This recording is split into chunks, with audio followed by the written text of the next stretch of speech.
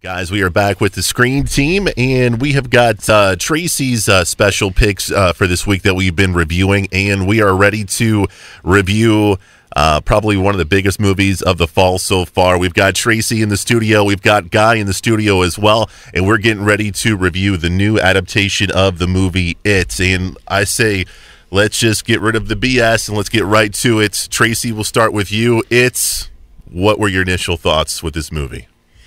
I really liked it. I liked how they broke it up.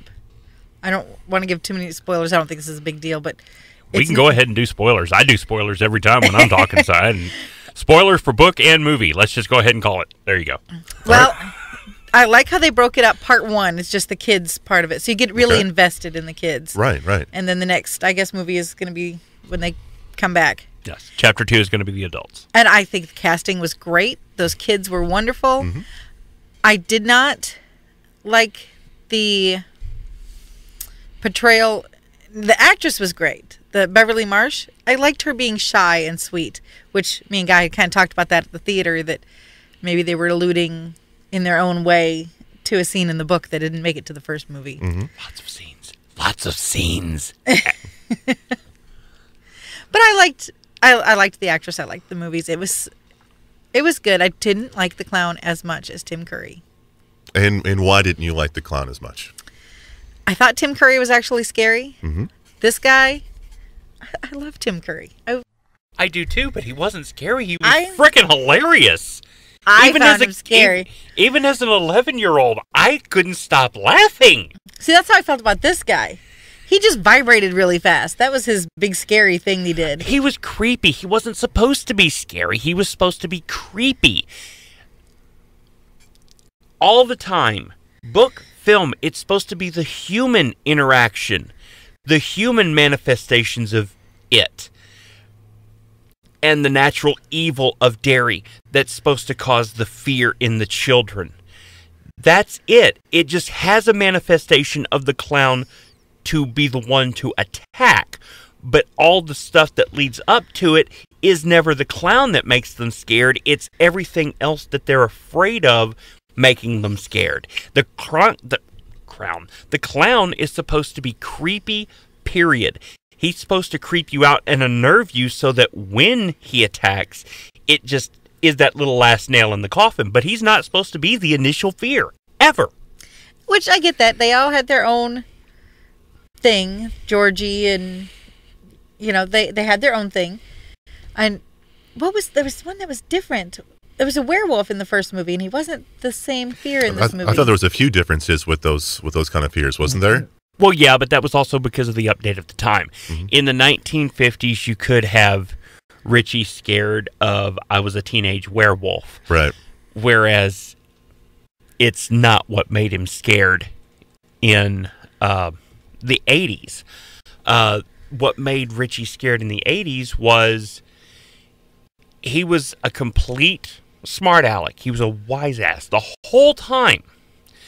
What made him scared was the fact that everything everybody had been telling him that he'd been brushing off is proven to be right.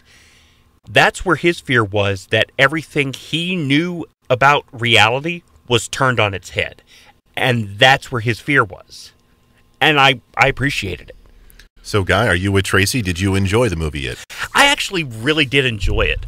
I'm thankful they left out quite a few of the more controversial scenes from the book?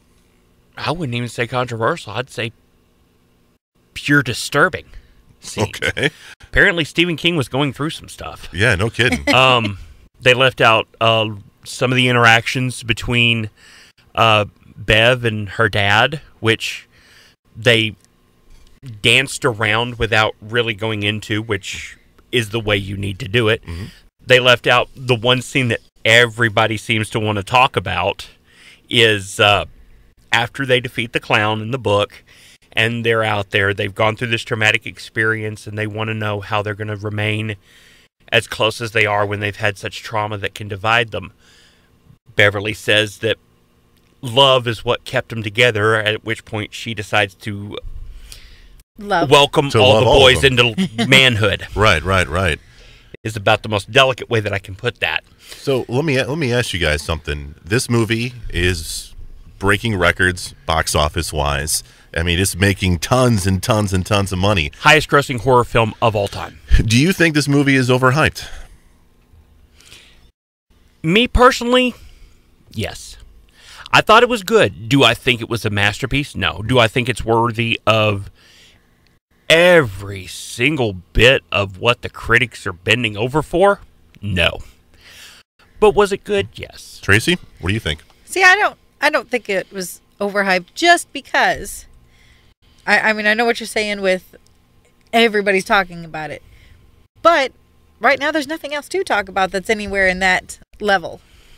Oh, no, I agree. There hasn't been a horror movie with this kind of buzz in a good 15 years. I agree with that.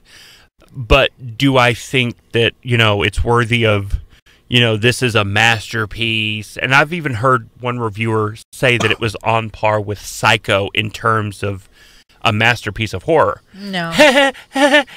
No. Yeah. I don't think any remake where you know the ending is going to be considered a masterpiece. I don't even look at it as a remake. I view it as trying to stand alone on its own. I completely went in there taking the miniseries out of the equation. No even thought about the miniseries. I didn't draw no parallels nor comparisons when I was watching it. I wanted to let it stand on its own, which, as Chris has heard me stout many a time on here, that is my hallmark for anything, remake or otherwise. It must stand alone. And it does. But ultimately, there was a little too much reliance on jump scares. Which seems to be the thing to do right now. Well, and it's the common thing. It's not just the YouTubers. Jump scares are the basest form of horror. It is when you have nothing else to do for atmosphere. You make it quiet and have something jump out at you because you have no ideas. This told a really engaging story. Now, the things for me that really unnerved me were the sequences where Henry Bowers was carving his name into Ben's stomach. Yeah. That was unnerving for me. Yeah. Bev's father being a little too creepy in his wanting to have Bev be his girl. Right. Was unnerving to me. Like I said, the human interaction was the scares for me and the creep factor that really added to the atmosphere. But moreover than that, it told an engaging story where you felt like you knew these kids. You wanted to cheer for these losers. And yes, it's the stereotypical and standard common storyline of, we have a misunderstanding. I don't like you no more. Harumph. But we're going to come back together at the end to triumph. Right. It's been done to frickin' death. But it's still, even though it's been done to death, and you knew they were going to come back together, you still were on the ride with the characters. You felt their journey. You emoted with them. And that is good storytelling. Tracy, this movie's been out for a few weeks. For those who haven't seen it, maybe they're on the fence. Maybe they're like, maybe I should wait. Should I go to the theater? What would you recommend to them? Should they see it in the theater? Oh, definitely. It was worth it for me. I was actually down budgeting my last few dollars, and I've put it out there because that was worth it for me. Guy, what do you think? Well, yeah. I think any horror movie should actually be seen in the company of several people. Horror is a cathartic experience and must be shared. If it's a good horror movie, you've got to see it with people.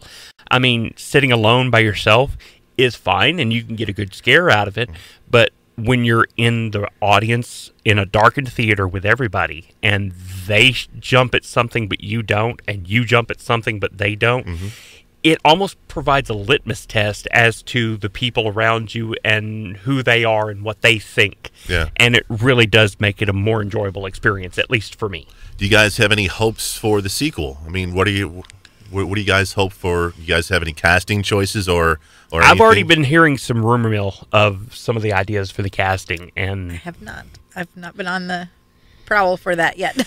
I've been hearing a couple names pop up. I'm not right now. I'm not even going to speculate because nothing's been locked in yet, and I take Hollywood rumor mill with a grain of salt. And All right, well, he won't speculate, but I will. Jessica Okay. Chastain, get her to play Bev, please. Why? Why? Because she's amazing. She's an amazing actress, and I think she would rock Bev. I really do. But looking at her as a grown-up version of the child, would you buy that? She's got would. red hair, man. It doesn't matter. She's got red hair. You've got to have that- more than that. that's- You either have to have a cinematic genius of an actor for them not to worry about that, or, which is what I've heard they're doing, they're trying to find really good actors who also kind of resemble the younger counterparts, so it does look like they're grown-up versions. Because let's be completely honest, in the miniseries, Harry Anderson looked nothing like Seth Green. That's true. That's very, very true. And I think we'll leave it at that. Guy, Tracy, thank you guys so much for the review, and thank you guys for coming in, man. We'll be back at you next Saturday for another edition of the Screen Team. And remember, we want you to know before you go.